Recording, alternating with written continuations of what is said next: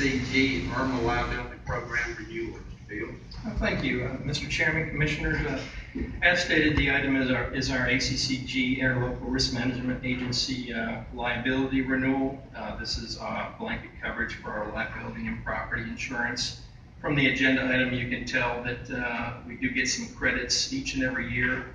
We get a $10,000 credit for our safety program, as well as some dividend credits for being a long-standing member. The dividend credits from this for this particular year come from the 2006-2007 year. In evaluating for this agenda item, we learned that we've had about 28 claims per year.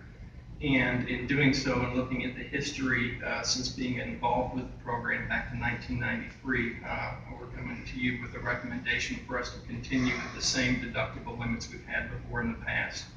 As we continue to evaluate the program and the program grows, hopefully we can make some recommendations to maybe up those, but at the current time we'd like to stay at the current levels. I'll be happy to answer any questions you have. If there's any data you need, I can get that to you.